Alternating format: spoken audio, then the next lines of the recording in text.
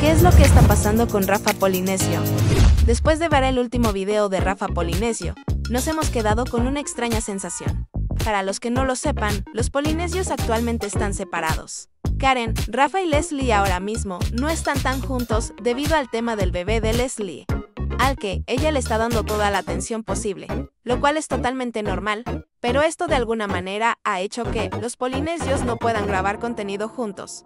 Y, en el video, donde vemos a Karen y Rafa conociendo al bebé de Leslie, Karen menciona unas palabras que nos hacen entender que Karen y Rafa serán los que más contenido traigan al canal de los Polinesios. Ahora mismo hemos visto el primer video en el que Rafa va a la India, pero para los que han visto este video, notaron algo extraño. No solo el video es raro, sino que también el audio lo es.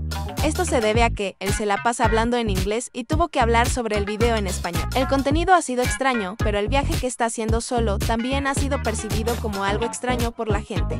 Muchos creen que está intentando mantener su mente alejada de su ex. Por eso lo vemos viajando solo con frecuencia. Ya lo vimos intentando vivir en la selva, pero parece que esto no le ha gustado demasiado porque no ha regresado a ese proyecto. Muchos están diciendo que ir a vivir a la selva solo fue una prueba para su ex, para ver cuánto estaba dispuesta a dar por Rafa o cuánto cambiaría su vida por él, pero ella no lo acompañó. Por lo tanto, quizás Rafa se dio cuenta de que ella no es la mujer que busca. Y por eso lo vemos viajando para conocer a más personas y crear contenido. ¿Tú qué crees?